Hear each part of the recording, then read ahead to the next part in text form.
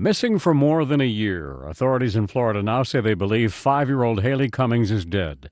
Haleigh disappeared from her father's home in February 2009. Her father's 17-year-old girlfriend, Misty Crosland, was babysitting at the time. She says she woke up to find Haleigh gone and the back door propped open with a brick. The sheriff's office say they questioned Crosland's story, adding they don't believe Haleigh was abducted by a stranger. Now the focus has turned to a stretch of the St. Johns River. 20 to 30 divers have searched in the past 3 days for the little girl. Investigators say a tip led them to the location.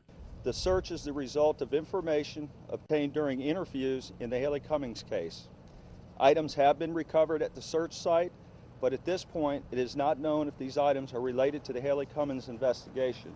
So far, divers have not turned up anything. They have been hindered by murky conditions in the river. All items located during this search will be forwarded to several independent labs for analysis. For the first time, the sheriff says he's comfortable calling the case a homicide investigation. The girlfriend of the girl's father currently in jail on an unrelated drug charge. Brian Thomas, The Associated Press.